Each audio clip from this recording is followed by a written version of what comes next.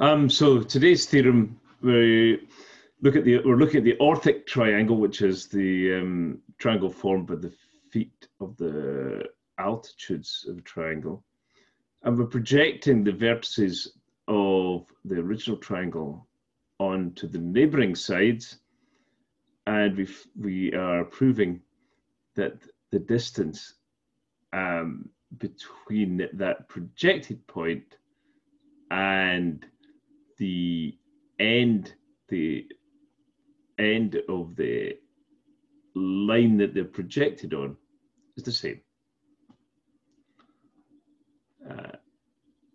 A bit of a mouthful, and it'll become a bit clearer when we draw the diagram, but here we go. So here's my triangle ABC. As my usual practice, I will constrain the lengths of the sides to be A, B, and C. Let's just reinforce the fact this isn't necessarily horizontal.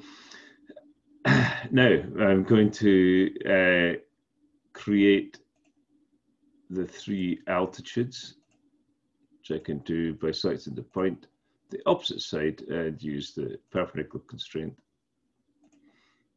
That's actually a construction in this case. So here we have the altitudes, and we're now going to draw two of the sides of the Orthic triangle, so-called. This is just two lines joining up the feet of the altitudes. And we're now going to project A onto that side. So I project it, I mean, draw a line, make it perpendicular, which of course I can do in a single shot with that. So let's see, DE perpendicular. And now what the theorem is asking us to prove is that this distance from G to F is the same as this distance from D to H. So let's have a look at that.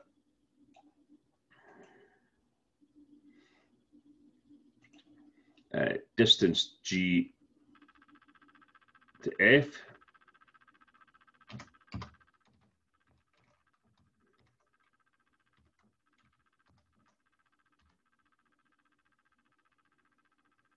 And distance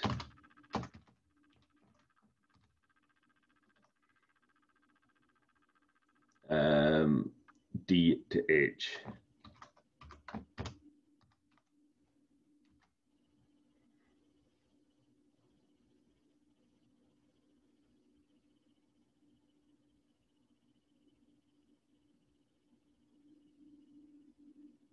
Oh, it took a little bit more time, but if we look at that, if we glance at that, we see they are indeed identical.